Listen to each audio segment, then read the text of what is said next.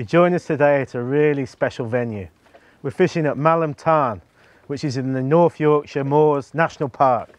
I've never fished it before and we've only got a few hours to fish this evening, but it looks absolutely beautiful and I'm so excited.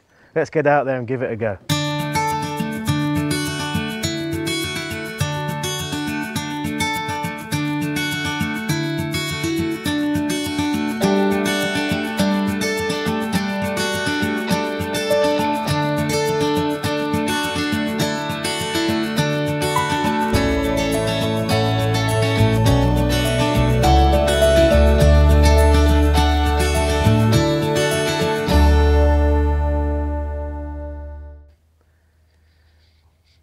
We've just motored up to the top end of the lake and we've set a drift back down. So I've put the drogue out to help slow the drift down and I've started off on a floating line.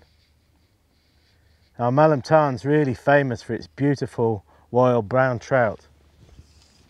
They're notoriously difficult to catch, but it's certainly going to be a challenge today.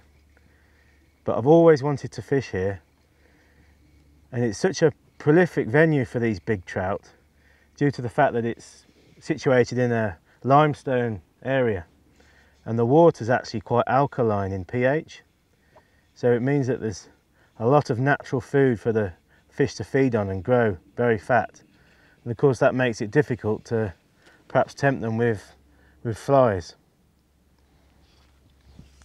I also think it's going to be quite difficult at the moment because it's so bright and the fish may be staying deep down.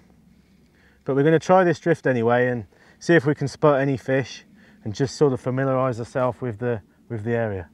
But what an absolutely awesome place.